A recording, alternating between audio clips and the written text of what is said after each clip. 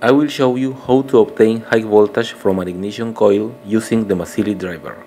This is a simple but powerful circuit.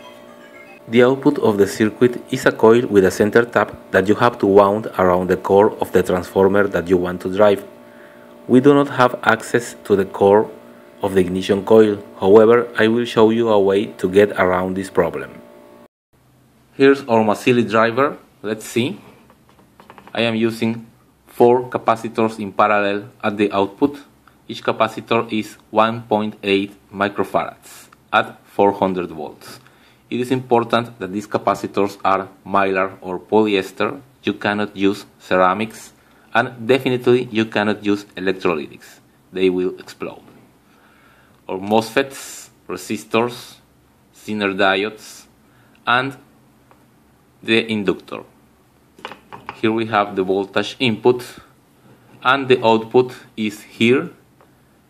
These 2 wires will go to the ends of the primary coil, and this part of the inductor will go to the center tap of the primary coil. The inductor is important.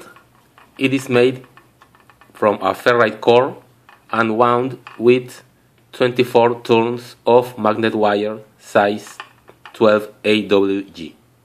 I extracted the ferrite core from an old computer power supply.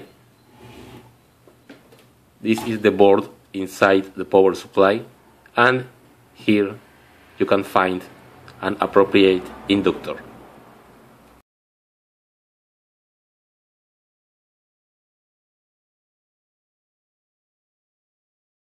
This is our ignition coil. These 2 terminals are the primary, and this is the high voltage output. However, the Mazzilli driver requires a primary with a central tap. We don't have a central tap here. In order to solve that problem, I am using this flyback core, and I have wound a primary with a central tap. 5 turns, the center tap, and another 5 turns. And we will connect the ends of the primary to the terminals in the capacitor and the center tap to the inductor.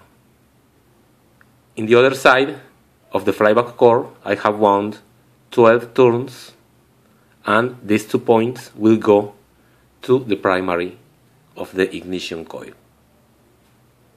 I have everything connected. I am using a 12-volt battery. Here you can see the connections. And let's test the system.